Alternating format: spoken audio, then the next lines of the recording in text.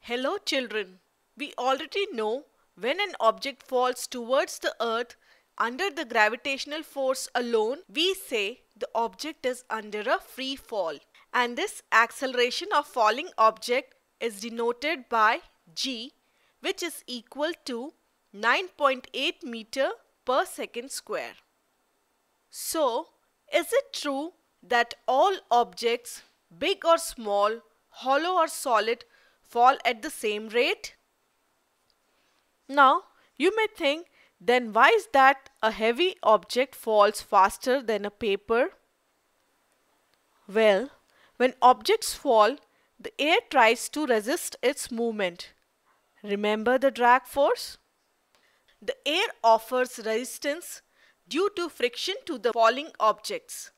This resistance offered by air to paper is much more than the resistance offered to the box. And it is just how a parachute works. If there were no air resistance, then gravity would cause everything to fall at the same rate.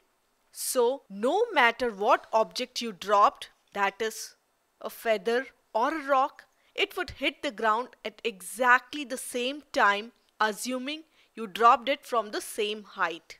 If you crush the paper and make a ball out of it and drop it at the same time with a heavy box from the same height, you will notice the crushed paper and the box would touch the ground almost at the same time. And this is because acceleration due to gravity does not depend on the mass of the falling object.